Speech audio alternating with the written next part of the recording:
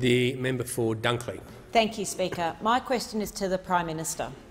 It has been reported that for 2 years no one talked to the security guard who discovered Brittany Higgins after her reported sexual assault in the Defence Minister's office.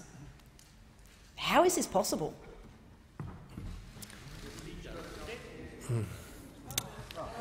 Members on my left, I want to hear from the Leader of the House in silence. Mr Speaker, a couple of points. Firstly, there are matters in this House that are properly dealt with by the presiding officers, so questions are best put to the Speaker or in the other place to the President. That's the appropriate course of action in relation to some of these matters. Second point, Mr Speaker, is that the Australian Federal Police Commissioner, Mr Kershaw, has been very clear in relation to the Brittany Higgins matter. That is that there is a police investigation that is underway at the moment. It may well result in an arrest and a criminal trial here in the ACT or in some other jurisdiction.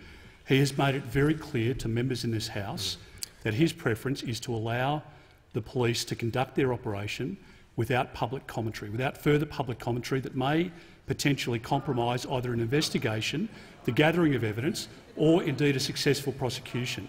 And, Mr Speaker, I would ask that on that basis the Leader of the Opposition should reconsider the appropriateness of that question. Well, you didn't ask it, but you directed for it to be asked, and you should withdraw it and consider, Mr Speaker, members on my left, the view of the Police Commissioner. And I think that view should prevail in this matter. The member for Isaacs won't be here very long if he keeps the manager of opposition. I'm going to hear the manager of opposition business.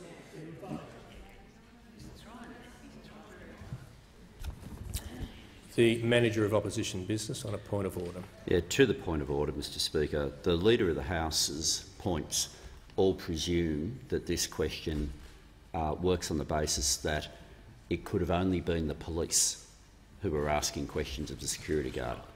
That's not the question that's in front of us. The question that's in front of us is that no one asked questions. Now, given that we are talking about something that happened to a member of staff within the ministerial wing, given that the Prime Minister subsequently has initiated a number of different inquiries, there are many different points where questions could be asked. None have. I don't discount for a minute the issues that have been raised had the question presumed that we're asking why haven't the police asked. Okay. But that's not what this question says. Well, I'm going to rule on this very clearly for the benefit of all members. Not all members will have been watching Senate estimates yesterday, but the President of the Senate made very clear his approach, and indeed my approach, to answering questions once a criminal investigation has begun. Made that abundantly clear,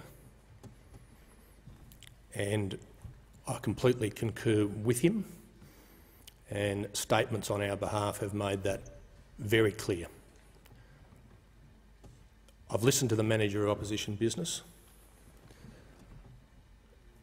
I've listened to what he's had to say, but the question, as it's framed, is not within the responsibility of the Prime Minister. I'll move to the next question.